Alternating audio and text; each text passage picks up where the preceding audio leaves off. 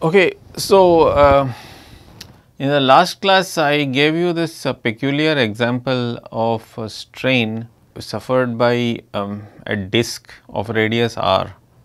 So, the idea was that so this example, even though there is a displacement that is given, namely this. So each point at r comma theta, so there is a disk of radius r, so it is a two dimensional problem. Small r is the distance from the center and theta is the angle from x axis. So that specifies some point uniquely. Now that point under some strain it will get displaced. So that displacement of that point is, suppose it is given by this formula. That means the displacement happens tangentially in the direction of theta and it is proportional to the distance from the center.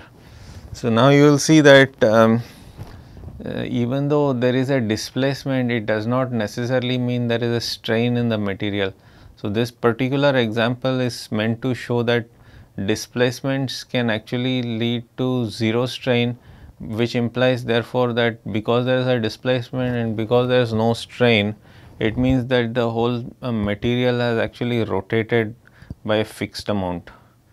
So to see that you can rewrite this in Cartesian coordinates. So you write your theta hat as minus sine theta I and cos theta j, and you will see that this is writable in a Cartesian coordinate like this. So then you find out what is the new position of that point. So the earlier position was xy and this was the displacement. So and that displacement can be written in Cartesian form like this. So see the new displacement will become like this, x dash will go to minus x minus lambda y and y dash will go to y plus lambda x. So this can be written basically as a matrix like this, right, and this is essentially it is a proportional to an orthogonal matrix. So what this means is that there is a rotation, okay. So there is an overall rotation by some angle and there is a shift, I mean the distance from the center is kind of uniformly shifted in all directions. So there is a scaling, so the distance shifts and there is a uniform rotation. So as a result there is no strain in the material. So strain happens when different parts of the material shift by different amounts. But here the whole material is shifting the same way in all locations. So therefore there is no strain suffered by the material, okay. So now let us discuss another example which also involves something like twisting. So the earlier example seemed like something is getting twisted, but then that twisting does not result in strain, it just results in overall rotation. But the next example is you have a twisting which actually results in strain and stress. So this example is this, imagine a cylinder which is subjected to two forces. So you have a cylinder like this. Basically what you do is you twist this cylinder here in this direction and in this direction you twist it in. So basically you twist it in opposite direction holding the two ends. So obviously you are causing strain and that is called torsion. So that is called simple torsion means twisting. So basically the top part of the cylinder, so you can think of this as the bottom. I mean I should have written it like this, maybe then it would make sense. So this is top, this is bottom. So the idea is that you are twisting this, so you are applying force per unit area which is in the angular direction. So that means in the tangential direction phi hat, and it increases as you go away from the center. So the cylindrical coordinates are of course natural here. So and the coordinates are basically r theta, r phi and z. R corresponds to a distance from the axis, the central axis to the point you are interested in, the shortest distance from the central axis to the point you are interested in, and phi is the angle made with some arbitrarily chosen x axis in a plane that is parallel to the top and bottom faces, and the z of course is along the central axis. So, now given those coordinates, then we say that imagine that the force that you apply per unit area on the top face of the cylinder is proportional to r, but in the twisting direction phi, and the bottom you twist it the opposite way. So, it is minus, so it is minus g alpha r phi for the bottom plus g alpha r phi for the top. So, now obviously we expect strain and stress here because you are actually twisting something. I mean, it is not reasonable to suspect that this whole material, all parts of the material are twisting the same way. In fact, they are not. We expect the center portion to remain untwisted because the top is getting twisted in one direction, it is the other, the bottom is getting twisted in a different direction. Anyway, bottom line is that so you got to solve for the stress tensor. So, the stress tensor obeys a whole bunch of equations that I have pointed out. One is the equilibrium condition, that is that because the cylinder does not move under the application of these external twisting forces, rather it deforms. See, unlike a rigid body when you apply a force or a torque or whatever, it will start to angularly accelerate. But here the response is different, and namely it deforms.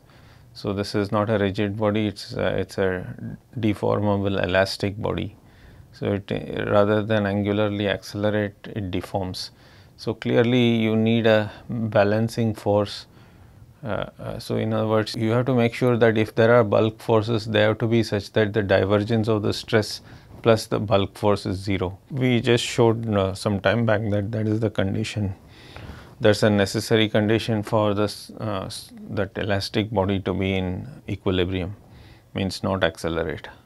So, clearly now we are assuming that the weight of this cylinder can be ignored. Maybe you are doing this in outer space or in a in the International Space Station, you are doing this experiment. So, everything is freely falling, so everything is weightless. So, in that case there are no body forces. So, then divergence of sigma is 0, rather than divergence of sigma plus Fb being 0, its divergence of sigma is 0, because Fb is the force per unit volume, the body force, which is absent. And secondly, this is some assumption that is consistent with what we have kind of seen earlier, that the stresses basically are the forces that you apply are in the angular directions. So, clearly the radial forces are absent because nothing is being pulled in the radial direction. So, you are pulling it angularly. Okay. So, there will be components in the z direction because you see you are pulling angularly in one way when z is plus L by 2, and you are pulling angularly in a different opposite way when z is minus L by 2. So, you expect components along z also, but you do not expect components along r because you are pulling the same way. For a fixed r, it is the same. So, that is the reason why we assume this. I mean, if it is not immediately obvious to you why this is a reasonable statement, you just just go along with what I have said, and then you work backwards and convince yourself that this is in fact correct. Okay. So, now clearly by definition, because stress is given, I mean we have assumed that sigma is the stress. So, if stress is it's not really given, but we have assumed we have a symbol for it, namely sigma. So, if stress is denoted by sigma, which is a symbol, then the k component of the stress on top of the cylinder ought to be equal to the force per unit area that you are applying on top of the cylinder. So, that is this relation. So, similarly on the bottom it has to be this. So, put them all together and then you can convince yourself that this makes sense. Okay. So, this is again I have rewritten in terms of the Cartesian, just like I did earlier, that that phi hat can be rewritten in the Cartesian I and j. So, when you do that you will be able to rewrite it like this. So, this circle with a cross inside it is called a tensor product. You do not have to be scared by this. All this means is that this refers to the x z component.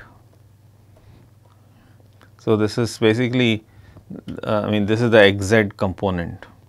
So, this one. So, this is the xz component of sigma. So, this is the zx component of sigma, and this is the jz component, this is the zj component. Okay. So, there are all these components. So, this has been you know, like this is consistent with these conditions. Okay.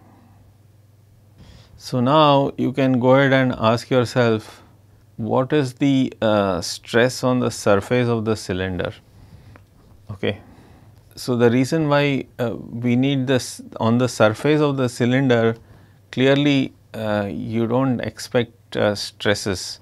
So, the stresses propagate in the z direction. So, there is a twisting in the phi direction and they propagate in the z direction. So, on the surface it is got to be 0, and we impose this condition that on the surface of the cylinder there are no stresses. Okay. So, on the surface of the cylinder this is what that is. So, if that is the case, then you can rewrite. Now, remember what we wrote about this is the strain tensor. So, the strain tensor was basically related to the stress tensor in what way? So, remember what we wrote about the strain tensor. So, the strain tensor had a well defined relation in terms of the stress tensor. Okay. See, namely this. Okay. Well, let us look at for the most general case. Yeah, this one. So, the strain is related to stress in this way. This is the most general one. So, the stress strain relation. So, if you use that relation, so you will basically, since the diagonal components are 0, right, because there is no diagonal components of the stress. So, therefore, the diagonal components of the strain are also 0. So, and the off diagonal components have this coefficient here. So, which involves the Poisson ratio and Young's modulus. So, this clearly shows that all the diagonal components of strain are 0, and specifically along the xy directions also the strain are 0. Only the xz and zx components and yz and zy components are non-zero. Okay. So, now you can so now this, you know how this is related to this. So, this is basically ux by z plus duz by x. So, similarly here this is 1/2 of duy by dz plus duz by dy, isn't it? So, you simply integrate these two relations and you will get this displacement. And this is interesting because what this says is basically that at any given point x, y, z, the point, I mean no point displaces vertically. So, that is to be expected because you are taking a cylinder, you are twisting the bottom portion in a anti-clockwise way and the top portion in a clockwise way. So, there is no reason why anything should shift vertically. So, they will shift tangentially. So, that is what is happening here. So, the amount by which it shifts in the x direction is proportional to z and y, and it is in one sense. So, it basically it tells you exactly how the cylinder is getting twisted, means how all the points in the cylinders are getting displaced. So, this is clearly an example where there is strain and stress. So, this is the strain that appears in the material and the stress is similar. So, because of this twisting the material undergoes a strain and the strain undergoes this displacement. So, it is interesting to know that you can explicitly calculate. So in other words, once you figure this out, you can actually explain what the shape of that cylinder will look like. You can probably even plot the shape of the cylinder. So, just imagine. So, I would encourage you to use some software like MATLAB, Mathematica, and plot some before and after pictures. So, before you apply any of these twisting forces, what does the cylinder look like, and what does it look like after you apply the twisting forces. Okay. So, that is an activity worth doing. I encourage you to do that, and I think I will leave that to some of the exercises. So, now let us revert to some more general statements regarding the formalism. So, I told you that there are some general constraints obeyed by the stress and strain tensors, and one of them is this equilibrium condition, which ensures that the elastic material does not accelerate upon application of stress, rather it deforms. So, the condition that ensures that is the condition which says that the divergence of the stress tensor should be compensated by the body forces. If it does not get compensated in this way, the material will accelerate in addition to being deformed. So, we will of course not consider that possibility, we will consider pure deformation. So, now point is that I have been repeatedly telling you that any such differential equation can be thought of as a consequence of an extremum problem. That means, you take some functional and you minimize with respect to some other parameter or some other function, and then you ask what is the condition under which that function becomes, or functional becomes minimum. And so we showed that Lagrange, I mean basically for example, Maxwell's equations can be thought of as the Euler-Lagrange equation of some suitable Lagrangian. And of course, the Euler-Lagrange equations themselves are a consequence of the extremum principle, that is minimizing the action. So, similarly here also this equilibrium condition can be thought of as a consequence of minimizing some internal stress induced energy of the system. Okay, elastic strain it is called. So, it is called strain energy, okay, specifically, because of course stress induces strain, and strain the strain in the material is some kind of a potential energy. It has a very anthropic relation also. That means we all know that when strain builds up, when we are stressed, we are also strained, like psychologically, and that strain that builds up is some kind of a potential energy, and then to release strain we shout at people and that sort of thing. So, that is the psychological aspect of stress and strain, but here it is a very physical manifestation, but the parallels are quite striking. So, you have stresses that are applied on the material which induce strain, and strain builds up and manifests itself as a form of potential energy. So, now the question is, what we want to do is we want to find the potential energy that is pent up in the material as a result of this strain. So, we make this very general statement that any 2 by 2 matrix, its components can, if it is linearly related, sigma and epsilon are two 2 by 2 matrices that are linearly related, and clearly I should be able to write them with some proportionality coefficients, which this capital M is what that is. And then further I assume that the body forces are derivable from a scalar potential, that means I am assuming conservative body forces, typically the weight of the material itself, or if it is a fluid or something it would be some pressure, even if it is a solid it could be some external pressure, but typically it is the weight of the material. So, I go ahead and substitute these two. This is just the stress strain relation, which just says that stress is proportional to strain, and then I substitute that here, and and then I substitute the body force there, and I get this equals 0. So, now you see this relation may be thought of as the consequence of some variational principle. So, what you do is that you multiply this by some delta u, which can be arbitrary, and you integrate over some region, and then you say that is equal to 0, and then you say that this relation is valid for every delta u. So, if this is valid for every delta u, that means that this itself has to be 0. So, these two statements are the same. Okay. So, now the reason why I wrote it like this is because I can go ahead and rewrite this 4.94 as a delta of something. So, I want to write this as delta of something equals 0. So, that will means basically I am minimizing this something. So, I want to write this as delta of something equals 0. So, then I do all my integration by parts for this.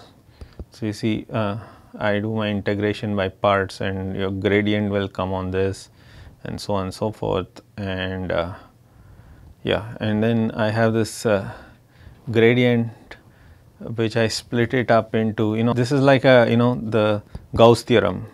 So, this is like the divergence of something, it's the divergence of something else. So, this is d3x, but then this will be the surface integral of that. So, basically that is what I have done here. Okay. Well, firstly, right now it does not look like divergence. So, that is why I have to integrate by parts. I have to first differentiate with respect to this. So, if I integrate by parts, this derivative goes and sits here in the middle here. But then this derivative sitting in the middle means that it will first give me divergence, but it will also give me some term which is not a divergence, which is this one. So, I have to make sure I subtract that out. So, when I do that, I get these two terms. So, this is a consequence of applying Gauss's theorem. So, this was a divergence of mi, right. So, which is basically divergence m. So, I think you should think deeply about this, because some of these steps can be a little bit tricky. So, I will allow you to think deeply about this, but this is straightforward calculus. So, there is no physics here, it is just calculus. So, now I go ahead and use my symmetry properties that because these matrices epsilon and sigma are symmetric, and furthermore this is basically the trace of epsilon is just divergence of or basically so the divergence of u, which is the displacement, and then I also use this general statement about epsilon. So, when I do all that, I substitute all that here, and then I will be able to show that this equation. So, in other words, this equation which becomes this.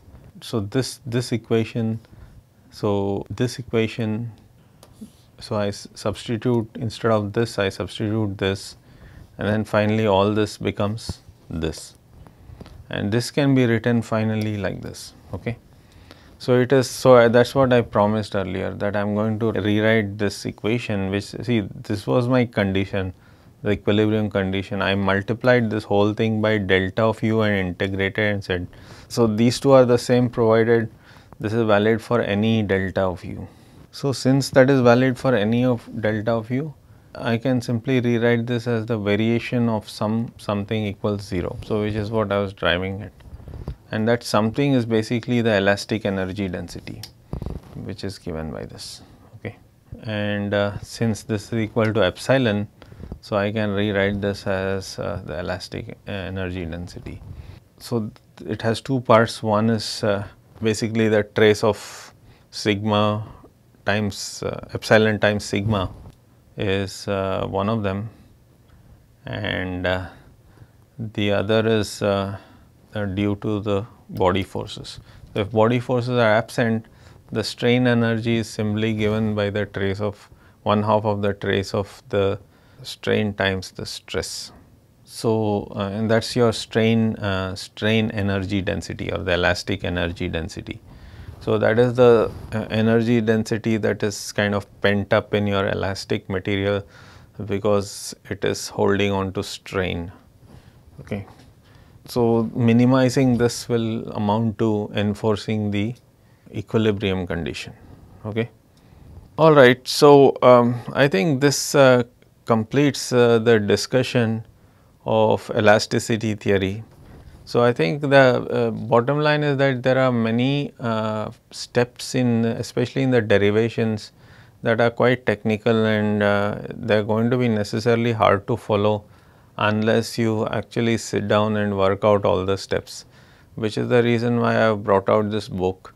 So it's imperative that you go through the book and make sure that you work out all steps, and if you have doubts, you send me a message asking me how I got from here to there. So it's only when you work out all the steps on your own that you can actually understand.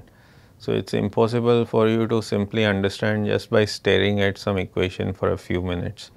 So you have to work it out, okay? And that applies to everyone, including people who have worked in this field for a long time. Okay, so they also get stuck because human mind is evolutionarily not equipped to handle equations. We were hunter gatherers in the distant past, and our bodies and minds are evolutionarily adapted to do very mundane things. So it's with great difficulty we are able to reach up to this level. So effort is necessary. So you have to put in effort in order to overcome your evolutionary adapted brains. Okay, so I'm going to stop here, and in the next class I'm going to discuss a new topic, which is Euler, basically the fluid mechanics, right. So I'm going to discuss the theory of fluids, which is elastic materials which are also modeled like elastic materials, but they're elastic materials that don't deform under shear stress, but rather accelerate under shear stress. So in the earlier case, I assume that no type of stress will induce an acceleration in the material. So that would correspond to a perfectly elastic medium. But fluids are elastic only in some limited sense. But if you apply shear stress, they will accelerate. Okay. So that's how you define a fluid, an elastic medium that suffers acceleration instead of deformation upon application of shear stress. Okay, so I'm going to stop here, and in the next class let us discuss fluid mechanics. Thank you.